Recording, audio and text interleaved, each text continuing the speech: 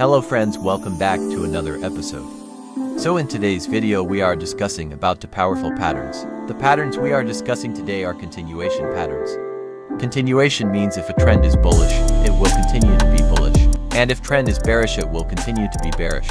So our first pattern is bullish flag pattern. In this flag pattern, we usually see a big upward jump at the start, which works like a pole for us to notice. And after this move we can say a series of lower lows and lower highs. And when the price reaches the resistance for the third time, this area will be a perfect breakout area.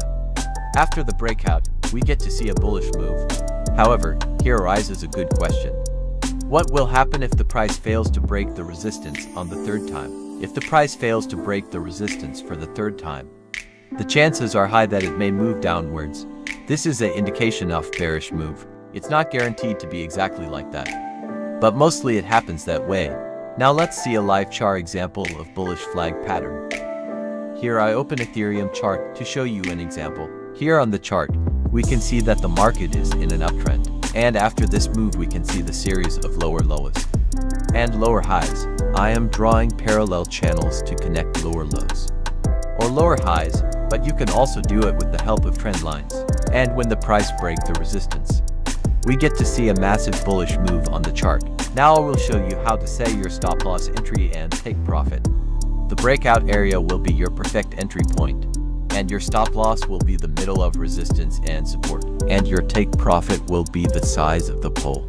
Now let's move on to the next pattern. In this pattern, we see a bearish movement that we refer to as a pole, and after this move we can see the series of higher highs and higher lows.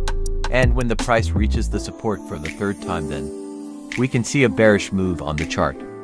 Now let's see a live chart example of bearish flag pattern. Here I open STG coin chart to show you an example. There the market is in a downtrend, and from there we can see the series of lower lows and lower highs. And after the breakout we can see a bearish move on the chart. Remember this, an athlete who wants to enjoy risky sports must follow safety rules. When you reduce risk, you gain an added sense of accomplishment and control. The same goes for trading. Guys, if you enjoyed this video, please give it a thumbs up and subscribe for more content.